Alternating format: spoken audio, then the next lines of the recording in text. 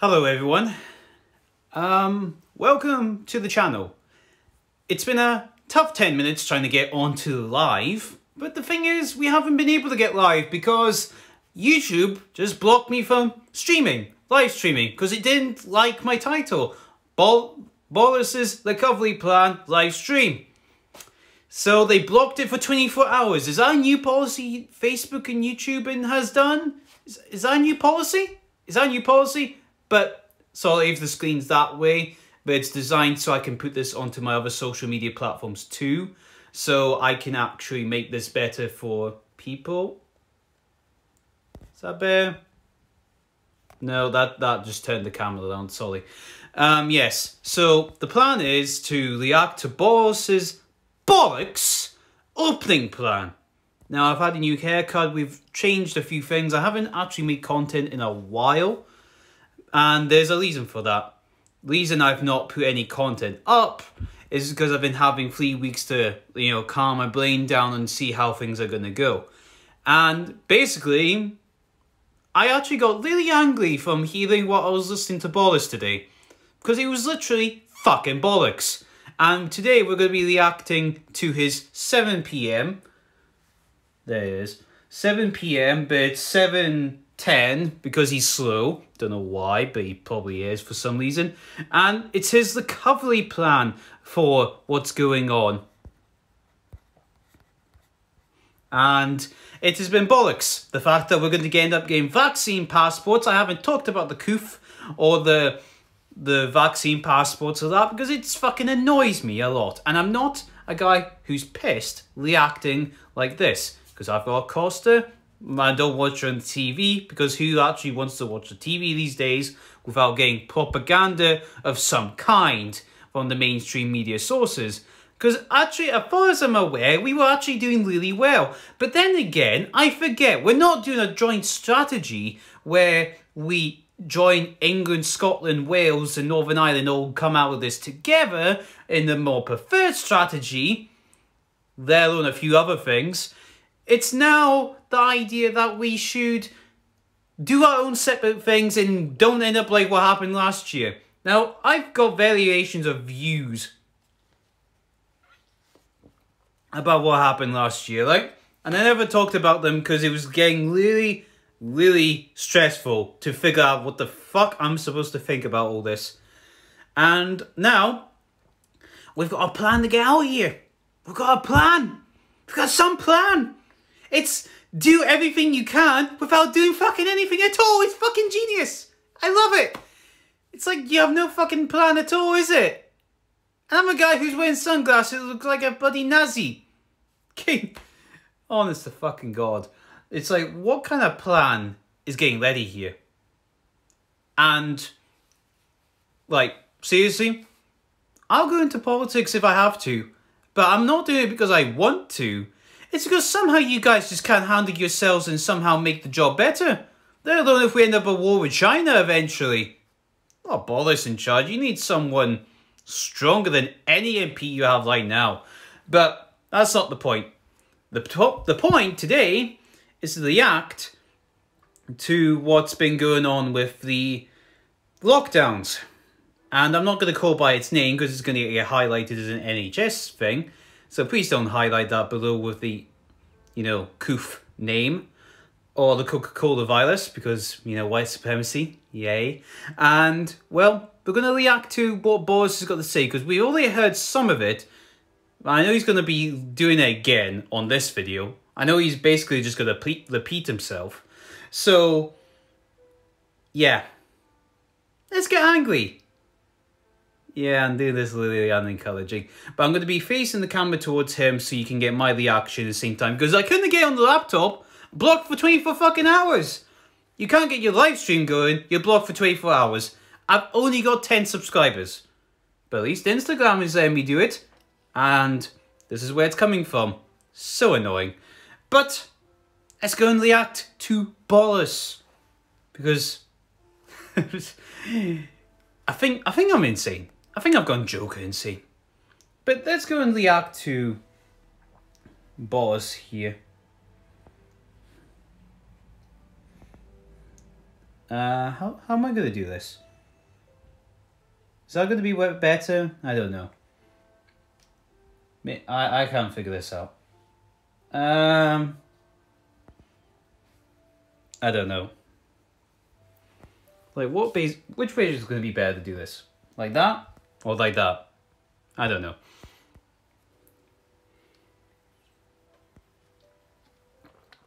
Nah, I'm going to put it on to Boris. I'm just going to react to him. Okay? Well, let's go. Thank you very much for joining us. Our extraordinary NHS has now succeeded in vaccinating more than 17.7 million people across the UK, and nearly a year after this pandemic began, this unparalleled national effort has decisively shifted the odds in our favour. Really? So that we no longer have to rely simply on lockdowns and restricting our behaviour and putting our lives on hold. But with every day that goes by, this programme of vaccination is creating a shield around the entire population. Like, everyone who has had it becomes immune, and then everyone who gets the vaccine. So technically, from your own logic, you should be allowed to do whatever you want now. But he's not going to say that, is he? I mean, that's what he sounds like he's going to say. But just wait for him to continue, because this is just going to be something else. It will. It'd be like, oh look, we basically gave ourselves a chance to do what we want. Yes, because you said as soon as you get the vaccines, you should be okay. Like, basically, you should get the vaccines and you should be fine. And it's like, okay, well, that's enough then. So, what's the fucking problem? Because they want the control. And he has no idea what the fuck he's talking about. Listen. Which means that we're now travelling on a one-way road to freedom. And we can begin... you heard how he said that? One trip road to freedom. Freedom, a thing that we have to sacrifice everything, get locked in jail, and travel 5 miles before getting a fine. That kind of freedom. And you know what's also annoying about this freedom thing? It's only fucking England. Because we've all got to do our separate things. If we all did it at the same time, it would be different. The infection rates would go down, or whatever kind of term you want to use. It would all go down, would it not? Would everything not be going down at the same time because everyone's not doing their own ways? Although England is the worst one because it's the biggest population and the biggest place. I'm still getting my own time to say this stuff. But don't worry, there's going to be videos about this soon. Don't worry. And it looks like we're still live, so we're not too bad. I do forgive Solly for everyone who has to watch it this kind of way. But I've tried to make it best as I can. So, let's go. Safely to restart our lives and do it with confidence. And I want to be frank about exactly what that means and the trade-offs involved. The vaccines reduce the danger of COVID, they save lives, and they keep people out of hospital. But no vaccine against any disease has ever been 100% effective. So whenever we ease the lockdown, whether it's today or in 6 or 9 months, we've got to be realistic and accept that there will be more infections, more hospitalizations, and therefore, sadly, more deaths, just as there are every year with flu. Even if we... Oh yeah, what happened to flu again? Oh right, the Coca-Cola virus does not exist, right? Because the flu doesn't exist. Sorry, that's not what I meant. The flu doesn't exist anymore, right? Because the flu, cancer, all these people died from the COOF, the Coca-Cola virus. Of course, that's what killed them, because it wasn't any other disease. As long as you were infected before you died, it was the result of that. It's almost people have forgotten the real way of killing people. It's almost they've forgotten. But what do I know? I'm just a fucking idiot, aren't I? I'm supposed to go along with this shit. Moving on. We sustain the lockdown indefinitely, which would itself cost lives and do immeasurable harm to our children, we would not be able to eradicate this disease. And that's why it's right gradually to replace the protection afforded by the lockdown with the protection of the vaccines. And our approach is to move with the utmost care and advancing in 4 steps, each with a minimum of 5 weeks apart, so we can properly judge the impact of each relaxation before we move on. And you can see the details of all of this on gov.uk. And we'll be led at every stage by data. Is this the one where you actually got told that how many people died from the vaccine? 300 people? I know they're dead, I'm sorry. But the fact is, 300 people died, that's not a fucking lot of people. I'm sorry. I know they died, but ONS and government statistics end up coming out with those numbers for direct involved in the virus, not this 22,000. Like, I'm sorry, if it was like that, we might as well start shooting people. But, may I digress. We're not even told what half of this is yet. Data, not dates, and we will apply 4 tests. The pace of the vaccination programme, the effectiveness of the vaccines, the pressure on the NHS, and the risks of any new variants of COVID. And therefore, as we look at the data today, I can confirm that 2 weeks from today, Monday the 8th of March, we will begin step 1. And schools and colleges across England will reopen and teaching in classrooms can start again. We knew that from the start. We knew that because the media kept going at people saying, oh, you must go back to school. You must go back to school. You must go back to school. What would you think the Boris would do first? Go back to school. Oh my God. Yeah, but now they're doing 8th of March. I mean, that's probably the first bit of good news of the whole thing. But the thing is, it doesn't make sense. We knew that kids didn't really contract it as much. Half the schools in America was going back to normal. Everyone in Sweden was going back to normal. But we just decided to keep our children inside and less educated and dumb enough to not think for themselves. Because it's hard. It's hard for people to keep this under the laps. And it's like, only a few more weeks. 2 more weeks. People have to force to stay with their kids in the home. I mean, people aren't already on the straining bolt as it is. People are already losing their shit. It's not like this is not happening. People are losing it. It's like, this is like the worst live reaction I could do. Because this is like weeks and weeks of information I really could say to people, but I never know how to say it properly, you know?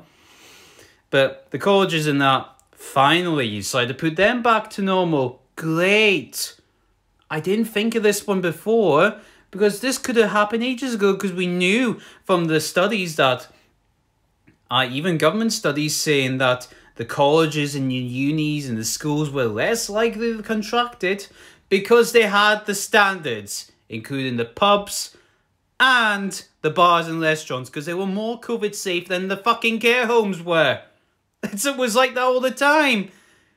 It only took a year for them to figure that fucking out. It's almost like that fucking stupid or something. All the evidence shows that schools are safe and the risk posed to children by COVID is vanishingly small. But to offer even greater reassurance, we're introducing twice-weekly testing of secondary school and college pupils and asking them to wear face coverings for the rest of this term. And don't be surprised if the face covering thing doesn't end till 2025 or when Bill Gates decides to make his own new virus, because he's already said there's a new virus coming. So we have to do mass testing. Just saying. The masks aren't going away anytime soon. Or the muzzles. I call them muzzles because they are. They're muzzles. They're restraining you from what you say and you can't hear what each other's saying, even if your partner. Even yesterday I saw 2 people kissing with masks on. Such sane people. Students on practical courses can return to university, but all others will need to continue learning online and will review the situation before the end of the Easter holidays. We will allow breakfast and after-school clubs to restart, and among other changes, on March the 8th, you'll be able to have a coffee on a bench or a picnic in a park with one person outside your household. Oh my God! Oh my God, the fucking sanity! And I could go to a vending machine and get one myself. Crazy. And anyway, so, oh my God, we can get to do all this stuff again. Oh my God! Oh my God! Don't care. It's like, that's the bare minimum. Like, you could do that anyway. All you had to do was get it from somewhere else. We're always seeing the bullshittery in this, aren't we? Wow. And because we know how stressful this time has been and how people yearn to see friends and family, if only fleetingly, we will now go further. And on the 29th of March, you can meet more of your friends and family outside, including in gardens, either as 2 households or subject to the rule of 6. Fuck off. You're trying to tell me we have to stay in like this for another 7 weeks before we get to see our family and friends again? Are you fucking kidding me? Are you fucking kidding me right now? You're trying to tell me we have to keep this going for another few weeks? People are losing their shit now. Suicides hit the top of the records. First time in 20 odd years. Now. You should be allowing people to be seeing their families and friends before they decide to fucking slut themselves. Before then. So the kids can go back, but the adults in the middle, oh yeah, we definitely care about them. There's a plan. There's definitely a plan. But as long as all the suicides get resulted as coof deaths, we're fine. I'm all day fucking annoyed. Jesus Christ. And then we'll go on to step 2, which is no earlier than the 12th of April. And this is a big moment. So that's a whole another week after that. A week and a bit? April. Okay. So that's supposed to be step 2 before... What's this one? Shops will return and reopen. Hairdressers, nail salons will reopen. Pubs and restaurants will all be able to serve customers outside. Precisely because we know that outside the risk of transmission is lower. And we also know that a transmission from inside those places is impossible too, because we have studies for that. We have a whole years of studies from the bar associations, the hairdresser associations, all telling you that this would never work inside. So are we supposed to, let's hope April isn't covered with snow. It's like, oh yeah, at least you can go out to the bar, but you know how much percentage bars can actually do their services outside? 12%. 12%. Because we know every bar and restaurant, the ones that actually need to be the most looked after, the ones that are basically on thin ice, need to get their businesses inside. It's great when you can get your businesses outside, but most pubs and businesses can only run from the inside. Most places can't make food for themselves. So when you get the food options out there, they can try, but it won't work. But if you're a big established restaurant, great. And you've got a big bar outside, great. But the thing is, I can't see that working. Because you know why? They would all be dead. If there's any of them surviving by then, on the fucking scraps of food they have left, you're going to see a bunch of scrapping rats fighting for the last bit of cash, or just die. Businesses will just die. It's like, oh, great. Great. If anyone's actually got a letter to write to the MP, do it now. And your mayor elections are going to screw you over. And I'm suggesting, do not vote for these guys. Vote for anyone else. Except for the SNP, Labour, Lib Dems, or the Tories. Vote for some independents that actually might have some independent thought. It's the fucking idea.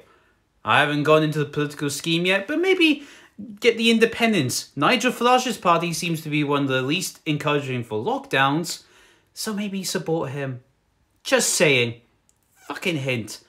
What a stupid plan. Anyway. And then 5 weeks after that, no earlier than May the 17th. 5 fucking weeks. Oh, wow. We'll go to step 3 and open all our hospitality sector to service indoors. Pub. Right. So, that's fucking worse. That's even worse than it was before. Sorry, get myself straight there.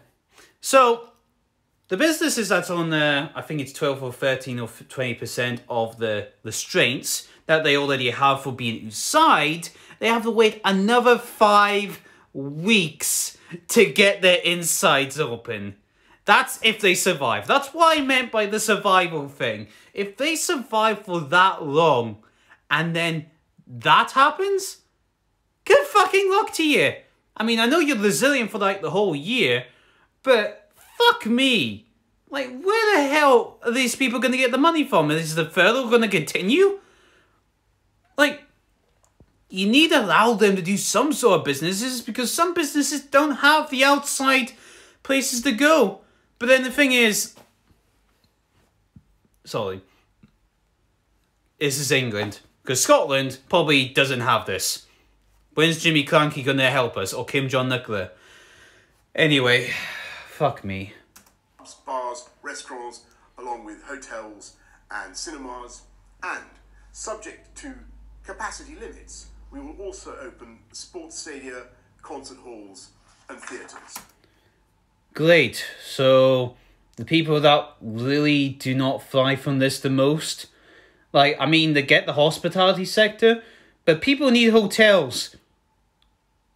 I mean, we've had enough of people trying to come in on dinghy boats and getting free fucking hotels. Is that what I have to do? Go on a dinghy boat, go to the west coast, and then I'll get a hotel for 3 weeks. And I'll get a free vaccine too, yeah?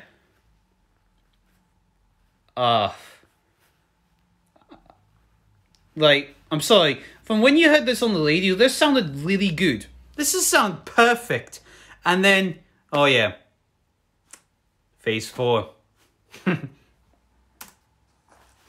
finally, provided we continue to pass the 4 tests, then from the 21st of June, we will go to step 4 and say goodbye to most remaining restrictions. Resuming... Most. Hear that? Most. But you've still got to wear your muzzles, keep your 2 meters and everything else.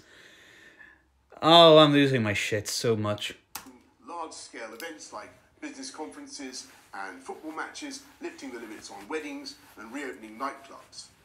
All of these steps will apply in England, and the government will continue to do whatever it takes to protect jobs and livelihoods across our whole United Kingdom for the duration of the pandemic.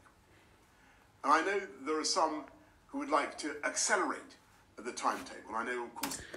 Well, I would say so myself, because this seems to be quite restrictive of what we could do. 5 weeks between every single one. That's if we can get the R down. That's if we can do other things. That's if we can do other things. You know what? Why don't we just lock down everyone? Why don't you just not open businesses at this rate? This is way too slow. And I thought this was good. Because I literally had an argument with my mother about this. And she was actually really willing for the vaccine passports. Which I hope he mentions. Because, oh man. What? How slippery of a slope can we go in before Papers, Please comes in? Check passports from England to Scotland.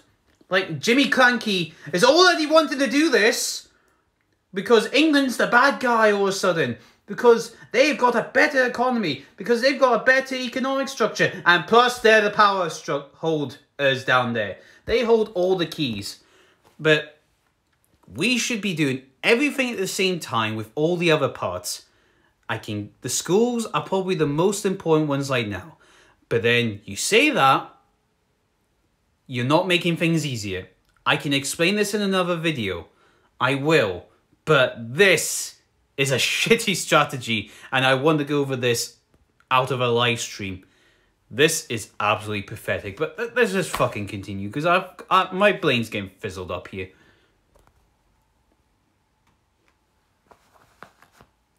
Anytime. There are others who would like to be more cautious and stay in the slow lane. And I understand.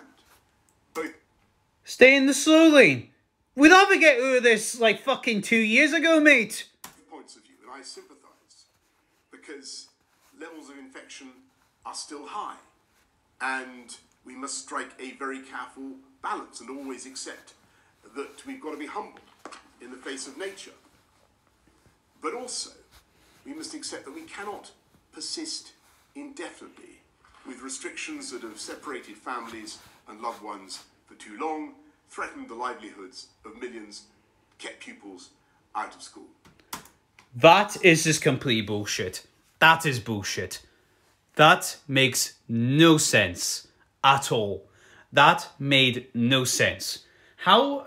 Oh, we want to not keep families separated. What did you do at Christmas time? You basically came up there and said, oh, look at all this. Look at all that. And then it was like, oh, well, we'll just lock down everyone. That's fine. Like, okay. What a joke. Honestly, what a joke of a system this is. It's thanks to the rollout of these vaccinations, many of them pioneered in this country, that the balance of that judgment is now changing in our favour. Well, that should mean we should be allowed doing this a lot quicker than every 5 weeks, no? Every 5 weeks should be quite long enough for everyone to do something. I know he said 4 weeks, but 5 weeks sounds like the one that we're going to do. Because if we're just going to keep going the same way we're going to be fucked, mate. We're going to be screwed over. What do I know? I'm just a fucking idiot on YouTube. And thanks to the vaccinations, that there is light ahead, leading us to a spring and a summer which I think will be seasons of hope, looking and feeling incomparably better for us all, and from which we will not go back. Thank you very much. I'm now going to ask Chris to do the slides. Thank you, Prime Minister. Oh, great. This tit. This slide, which is familiar, I think, to anyone who's watched these press conferences, shows the number of people testing positive for COVID-19 in the UK. And as you can see, there are essentially two things to take away from this. The first of which is that the number testing positive has fallen and is continuing to fall. Are we not getting to see this chart? The second is that the rates are still very Are we not allowed to see this chart? high at over 11,000. And I'm not watching this on the BBC, by the way. Who the hell? I'm watching off the Sun. Next slide, please. Are we not getting to see this? Similarly, when we look at number of people in hospital Really? with COVID, in the We're not getting to UK, see this. Again, you can see there is a significant fall that is continuing, but the rates are still high, and they're only slightly below the height of the first peak we had last year. So definitely things are heading in the right way, but remain at a high level. Next slide, please. And then if we look at the number of people who have sadly died with following a positive test result. Following a positive test. These are also falling, and the most recent 7-day average is 480 deaths a day. Oh, shut up. So still high. Shut up. Bullshit. Fuck off. Sorry, I've had enough of this shit. That's basically it. That's all I wanted to say. All I wanted to watch was Boris's bit, because Chris, just shut up. It's like, if you're not even going to allow us to all see this one unless you have to look at the BBC, fuck off. We all need to watch this too. Sorry, we all need to watch these results. But the thing is, that just sounds like the complete bullshit. And people are calling them out on this too, because I believe when I was looking at the live stream, like, how much people are liking and disliking this? Ah, there's a significant drop. Look at that. Can I... 321 to 205. And, wow. Though that is, it's going to look bad, because we already saw on the Independent these numbers were drastically different. Because people are hating this right now. And they are absolutely hating it. And I'm reading the comments here. Should return to... Yeah. And this is all determined on if we can... Sorry. If we can actually determine this on the amount of infection rates. Now, it's like... Okay, that makes sense, the infection rates. But the thing is... When did we ever look at a virus in any history... Or at any time, apart from last year... And we looked at every... reason, the lockdown to quarantine to shoot the infected of any sort of situation. When did we avoid the death counts? Should we not be worried about CDC official study that says 99.9 survival rate, apart from the odd % of people who do die from it? Then, but this country isn't healthy. It's overly 60% obese, which is more likely the chance you would die. And the more people are kept inside, it's the more chance there was an increase of deaths because they were fat. Sorry, just a bit obese or fat or whatever. And you know what? I give up. I mean, I haven't gave up as much as to not kill myself. Jesus Christ. You're going to have to take a lot to kill me like that. But the only way I would ever have to go is to get shot down by some individual deep state SWAT team and has to take me down. That's all it is. And you might think I'm crazy, but you never mention anything about passports. And it might be after this, I don't know. But, you know what? Fuck. We're screwed. I mean, I don't know how Scotland's going to do this. I don't know if they're going to announce when we're going to do this, because the only thing King John Nicola actually suggested, because I'm Scottish, by the way, I live up in Scotland, is on how this is going to work, is if, you know, if we all do this at the same time, because it should all work. But then again, no one is getting their cancer treatment done. No one is getting their, you know, other things sorted. I had a blood in my bladder. I haven't gone in the fucking places because I want to continue working and not catch the damn virus. Because they say, oh, it's infectious now. Oh, it's infectious, Oh my god! Yes, it's like the green flu from the fucking Division games. Well, the only thing is that thing actually can kill you. Like, properly kill you. And it's like, you know what? Bogus to this lockdown. Thank you for anyone who did watch this video to the very end. I am not a big fan of what's going on. I wanted to explain this further, but you can do that by listing my little reasons. I am going to be making more content, more controllably, because my variations of views have changed a lot. Okay? They've changed a lot throughout the last 3 weeks about what I've had to do, what I've had to think, and what I have to say.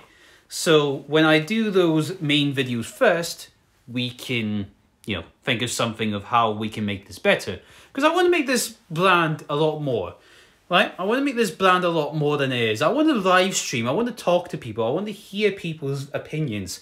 Like, I want to maybe do Alex Benfield or something like that, or Hodge Twins or Stephen Crowder. Like, I want to make this worth something. Same to you as well. If we work together, this can work together and make better. And if it actually turns to a situation where I have to become a president or a United States, you know, president or UK Prime Minister, you guys fucked up too much. You fucked up too much times. And that's just a warning.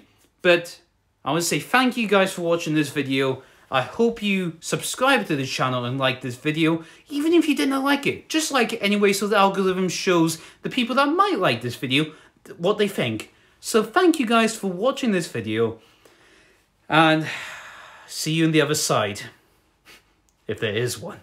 Thank you. Bye.